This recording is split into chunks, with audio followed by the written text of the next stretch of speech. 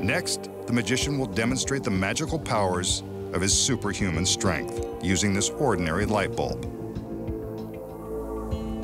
Keep your eye on the bulb. He places it firmly in his right hand. Next, he covers it with his left and squeezes.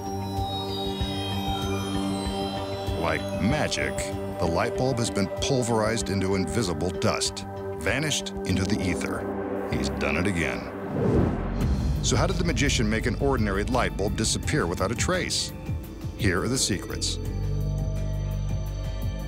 First, concealed in his right hand is a retractable cord that goes inside his jacket to a spring-loaded key ring on his belt. Attached to the end is a suction cup that easily sticks to the smooth light bulb. When it appears that he is preparing to crush the bulb between his hands, he's actually just sticking the suction cup to the sides. See?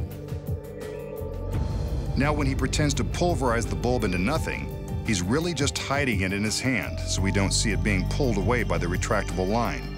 He then makes some mystical waves of his hand, and it appears the bulb has vanished. But now you know where it went.